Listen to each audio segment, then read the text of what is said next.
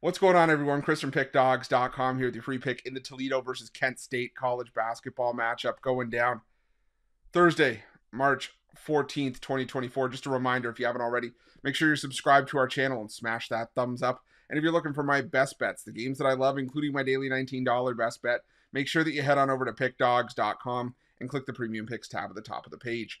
But let's get to this one between Toledo and Kent State. It is the quarterfinals of the MAC tournament. You have top-seeded Toledo finishing the year 14-4 overall, 20-11 in 14-4 in conference play, 20-11 overall this season, while Kent State, the 8th seed, 8-10 in conference play as part of their 15-16 overall mark this season.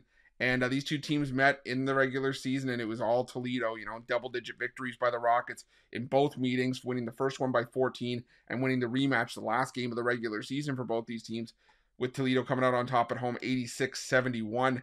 And, this just hasn't been the same Kent State team as we've seen in years past. Rob Senderoff has this team, normally making the tournament, or at least posting up 20-win seasons. They made the NCAA tournament last season for the MAC.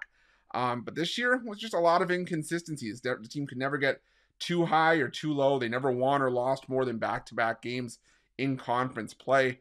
And I said the results were, like we saw on the board, a lot of inconsistencies. But the one thing that Kent State did do consistently over the course of conference play was fail to cover point spreads.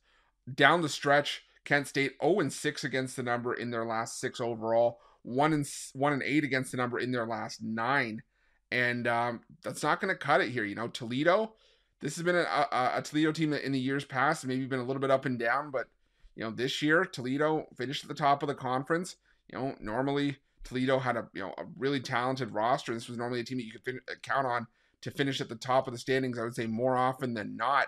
The only down year they had going back to 2020, where they went 17-15. But year after year under Todd Kowalczyk, this is a 20-plus win Toledo team. They've had 20-plus wins in 6 of the last 7 seasons, and this year is no different. I think Toledo is the better team in this matchup. They did a good job, covering point spreads down the stretch.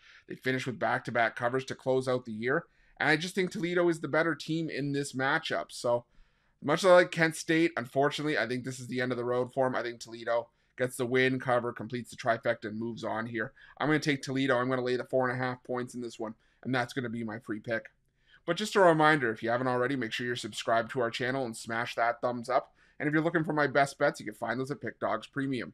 While you're at Pick Dawgz, check out our betting tools. They're 100% free. They're the best betting tools in the business, and tools that you want to make sure that you have in your back pocket when you're making your best bets for the day's action. And while you're at our YouTube channel, make sure you have notifications turned on so you can be the first to be in the know when the newest content drops here at Pick Dawgz. Thanks for watching. See you guys soon.